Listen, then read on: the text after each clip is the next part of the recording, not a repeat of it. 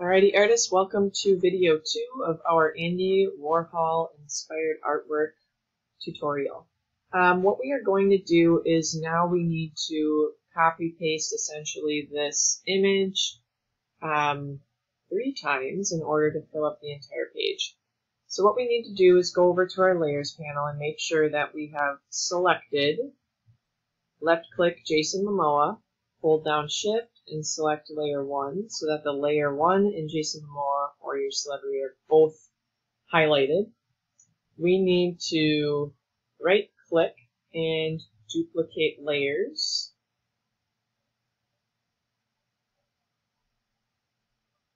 Click OK. And if we're on our move tool, we should be able to move that to the next area. Now I am going to do the same thing is again, left click, shift, hold down layer 1 again, and then right click, duplicate layers. Okay, move tool. It always copies on the image that you copied from. So you'll notice he'll pop up right on top of that last image. Click the move tool and move him down. And we're going to do this one more time. Again, highlighting Jason Momoa, shift, and layer. Right click, duplicate layers. Okay. Make sure we're on our move tool, and we can move that over this way. So now, we do have our image repeated 4 times, but we do want to transform our images on the right side, these two, so that the shoulders line up really nicely. So now what we're going to do is make sure we are on the right layer. So we want to do the top right image first. So if you look at our little images in our layer panel, I need to find the image of the top right picture of Jason Momoa. And I need to actually make sure we can flip this image. So what we're going to do is we are going to go up to edit and we are going to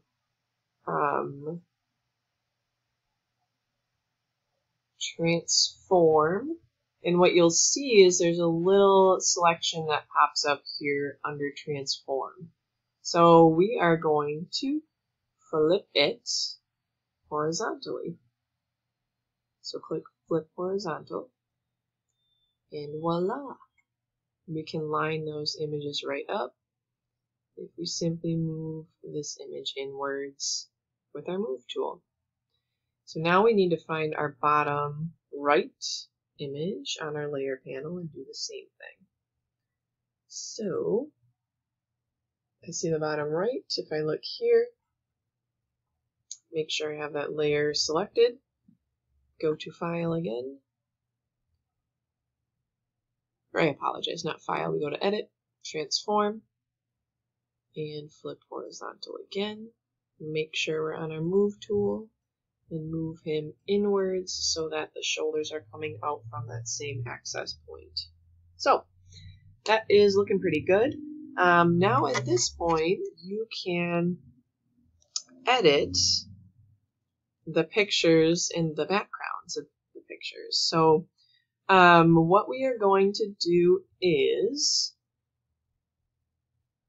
go to the background images for each layer here. So we're going to go down to the first green box layer that we have.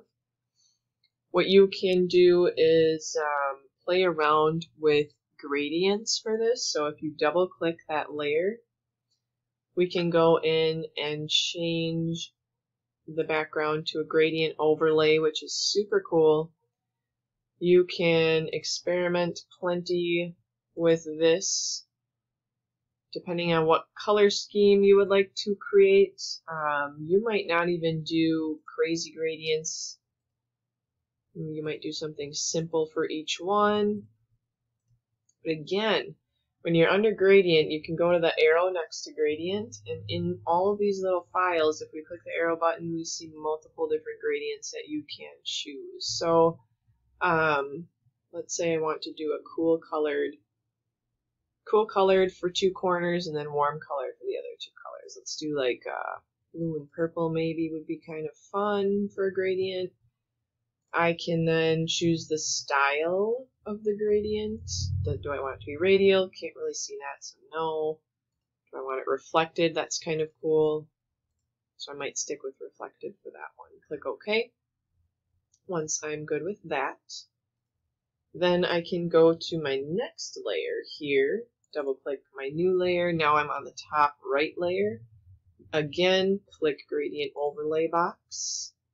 Make sure I'm in Gradient Overlay by clicking the entire rectangle here. And now maybe I can do a warm color for the top right that contrasts from that blue. So maybe I'll do something like red or pink. Something completely different from the last one. Gradient from purple to pink is kind of cool. We'll go with that. Click OK. Now I'll do my bottom left layer. Double click that one and go to Gradient Overlay. I'll do another warm color scheme for this one. Orange and yellow. Ooh, I really like that. So orange and yellow. And then lastly, my last layer, which is my bottom right, I can do another cool color. Go to our Gradient Overlay and choose maybe like a green and blue tone. Something like that would be cool. Okay, so play around with gradients and have some fun with that. Now, the last step is you can actually edit each of the photos as well.